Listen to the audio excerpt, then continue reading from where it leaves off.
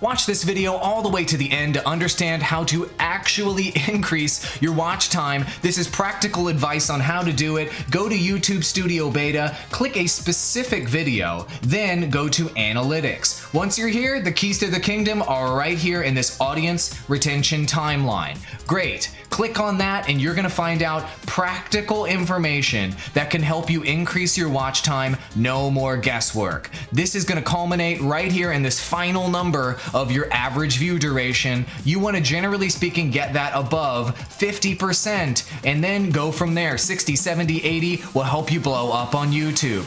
But specifically, how do you get that number up? Well, the insights are all right here. They're ready for you to tap into. So look at the valleys in this timeline and look at when your video begins to slope at the end. What you want to do is eliminate what you were doing in the valleys, obviously, and then kill your video as soon as it starts to slope like this, because clearly nobody cared. So what you can do is just go in the timeline and look at the stuff you were talking about during the valley. Stop talking about that kind of stuff moving forward. What were you showing on the screen that was so boring? Stop showing that kind of stuff on the screen moving forward. And then what were you going on about as people were dropping out in your video? Stop going on about those kinds of things and just cut your video right there at the moment when the highest retention is happening. That's how you eliminate the bad stuff. But what about increasing the good stuff? It's very important to replace the bad stuff with the good stuff, obviously. So these peaks, especially if you peak after your viewership and go up